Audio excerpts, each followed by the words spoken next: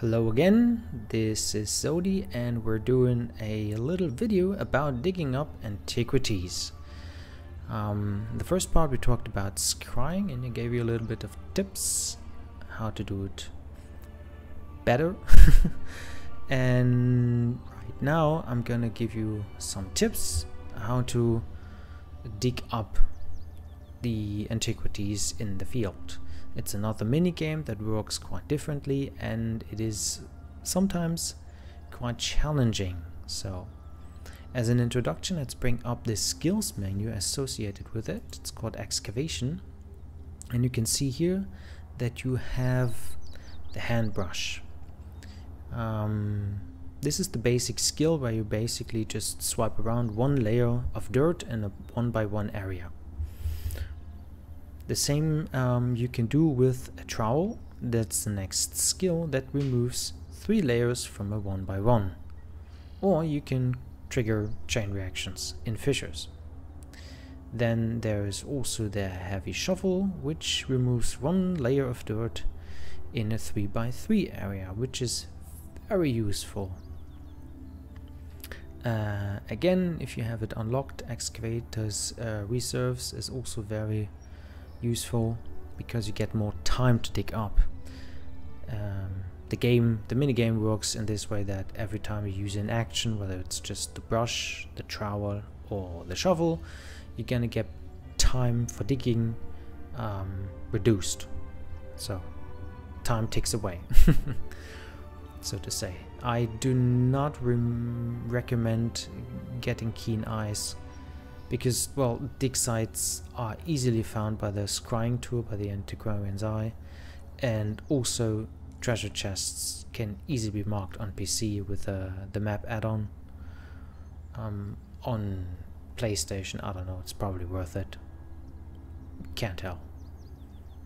So, then let's go up and, yeah, he's digging it up as well. Well, we're on live, gotta expect it. So we're here at the dig site. Maybe you notice I've had to change it from the last video. So we're now on. We click OK and up comes the mini game, and you can see here we have an area where we have 10 by 10 grid, and antiquities are usually taken up, yeah, either 3 by 3 or 2 by 4 grids, and it's basically like finding where we are. With that we can use the auger. The auger is basically scrying in that 10 by 10 area, and what I recommend is always starting at the corners, 3 to the side and 3 above, so that you are always getting a good reading. As you can see here, as long as I hover over that, I'm totally off, by the way. Yeah, bad auger. And now the highlighted area gives me the closest green area, where basically it says the antiquity lies there, or the treasure that I'm trying to dig up lies there. So I now do that same from the opposite side and know, all right, now it's a very close area, and I'm basically still having 5 charges where I can test out. Oh, that's not far, that's not good. It's probably somewhere here. Oh, still not. Ah, there's one. There's another one. And the last one. Okay. Okay, now it's really cool. Since I know I have 2 greens here and 1 there, so there is nothing lower than here, so that's probably not one. It's probably also not these, and I'm going to try to dig up that area here with them, but not lower than this. So right now you can also see that there is different types of gravel here, and that represents different layers of dirt that you have to get rid of.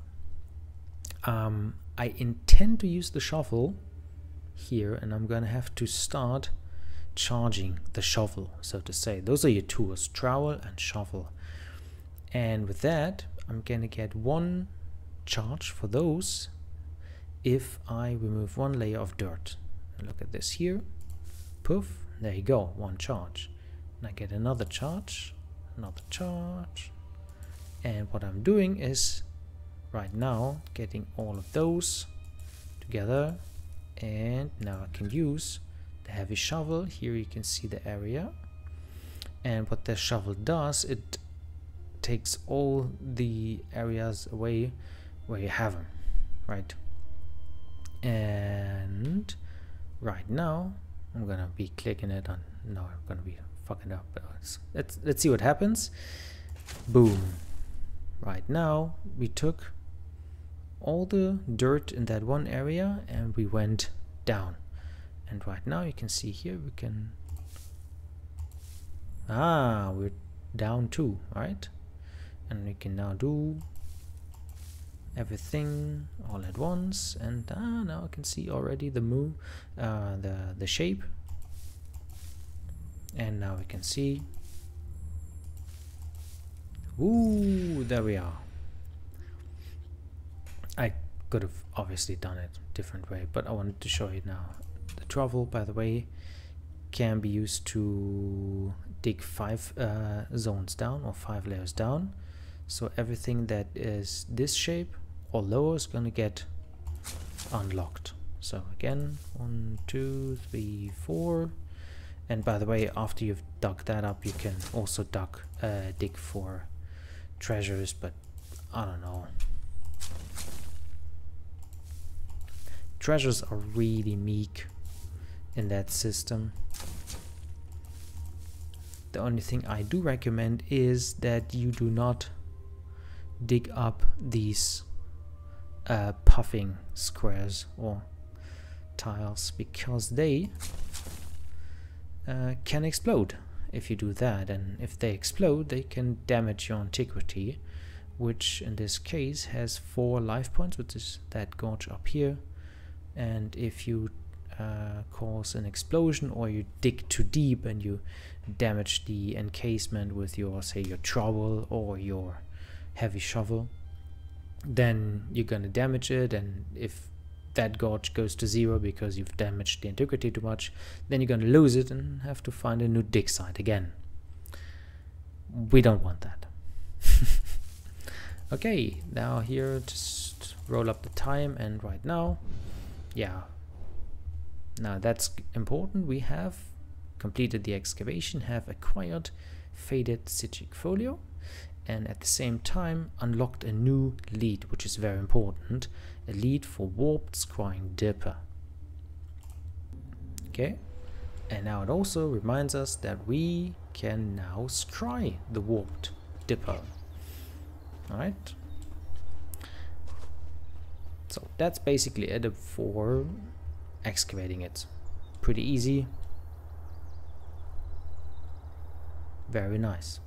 And obviously the difficulty rises. There will be much more layers of dirt for the ultimates. There will be much more fissures that can explode if you dig wrong, and the positioning of those antiquities within the layers is going to be sometimes very questionable, so you won't know where they actually are, and sometimes you have to dig.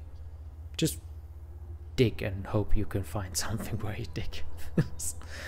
Yeah, that happens much more often than I'd like to admit, actually.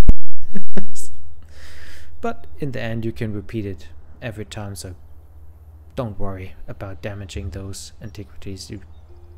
It's not like you're gonna be getting like a broken antiquity. It's not that, no. Anyways, hope you had fun, hope you learned something about scrying and about excavating antiquities.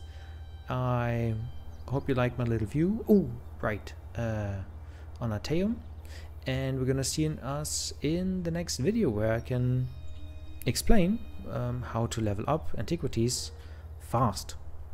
Bye!